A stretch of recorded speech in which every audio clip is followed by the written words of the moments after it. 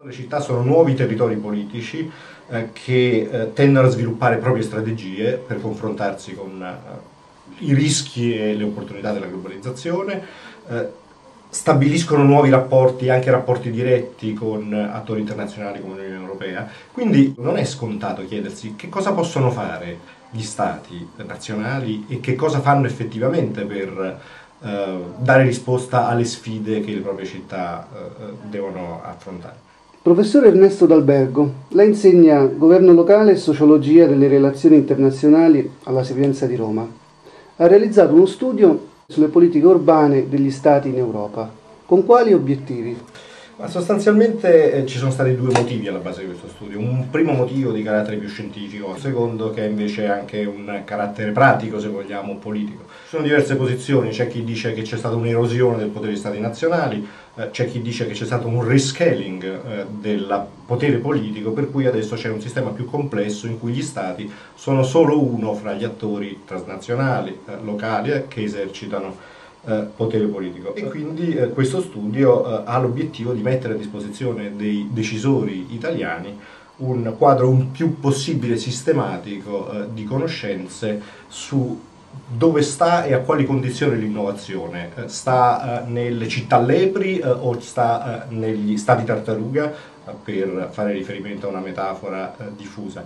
È vero che gli stati sono tartarughe? Vi siete limitati a studiare l'Italia o avete analizzato No, anche le città? In realtà noi non abbiamo analizzato l'Italia. Il servizio che intendiamo offrire sta proprio nel fatto di aver preso in considerazione altri 4 paesi, che sono la Francia, la Spagna, il Regno Unito e la Germania, che sono stati scelti sostanzialmente per 4 motivi. Un primo motivo è perché sono paesi che si sono trovati ad affrontare situazioni di difficoltà delle loro città in modo differenziato. In particolare il Regno Unito, l'Inghilterra è stata colpita duramente dalla globalizzazione, con la deindustrializzazione, la delocalizzazione, la disoccupazione, nuove forme di povertà concentrate nelle città. La Francia ha dovuto affrontare il disagio sociale che periodicamente si manifesta con i riots nelle banlieue.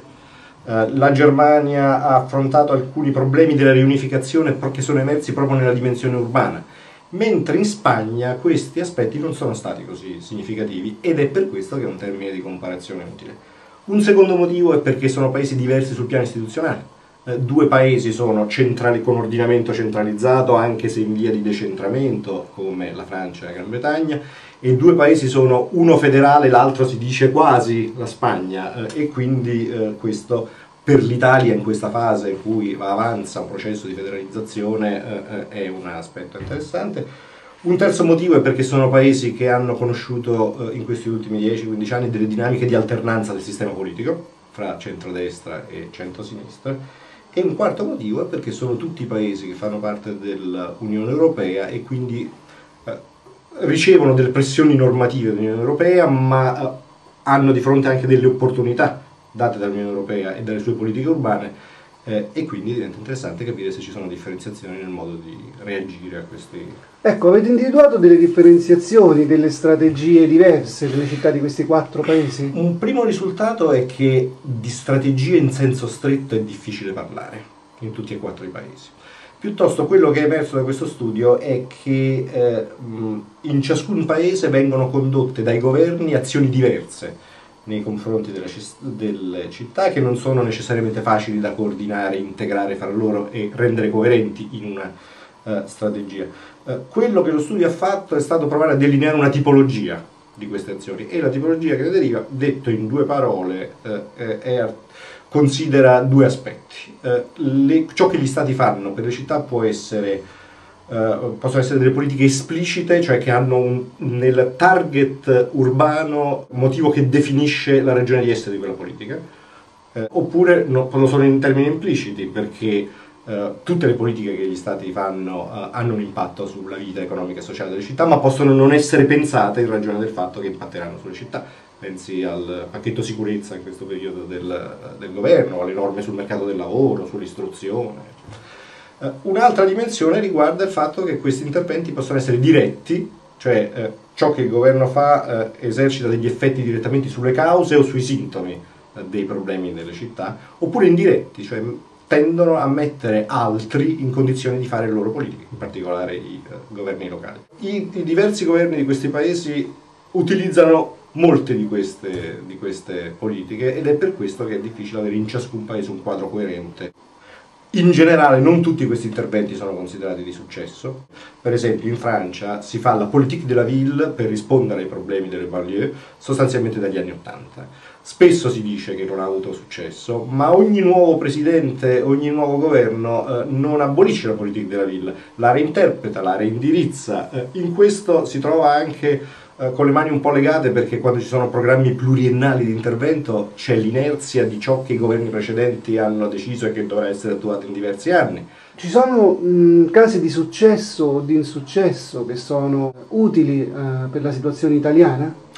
Quelle politiche esplicite e dirette, che sono i cosiddetti programmi area-based, finalizzati ad affrontare per esempio il disagio sociale dei quartieri specifici più colpiti dalla crisi, hanno avuto, specialmente in Gran Bretagna e in Francia, dove sono più sviluppati, degli effetti contraddittori. Anche interventi espliciti ma indiretti, come sono le politiche di rispazializzazione dei governi locali. Per esempio, se facessimo riferimento all'Italia, queste norme sulle città metropolitane o su Roma Capitale corrispondono a politiche che sono state fatte anche in altri paesi, sostanzialmente con l'obiettivo di ridurre la frammentazione interna alle regioni urbane, con l'idea che se non si è solidali fra i territori all'interno di un'area vasta, questa non può competere con il resto del mondo. Ecco, anche questo tipo di interventi, in particolare mi riferisco al caso francese, non sempre sono considerati particolarmente di successo, in parte sì e in parte no. Questo potrà emergere nella discussione che faremo il 20 maggio di questo studio. Che cosa c'è di utile per l'Italia in queste esperienze e che cosa no. Quali interlocutori avete chiamato per il seminario del 20 maggio? Da un punto di vista scientifico sono 4 studiosi, appunto, uno della Gran Bretagna, uno della Francia, uno spagnolo e uno tedesco, che sono degli autorevoli studiosi di politiche urbane e hanno però anche la caratteristica personale di saper parlare ai governi, perché producono anche studi finalizzati e applicati.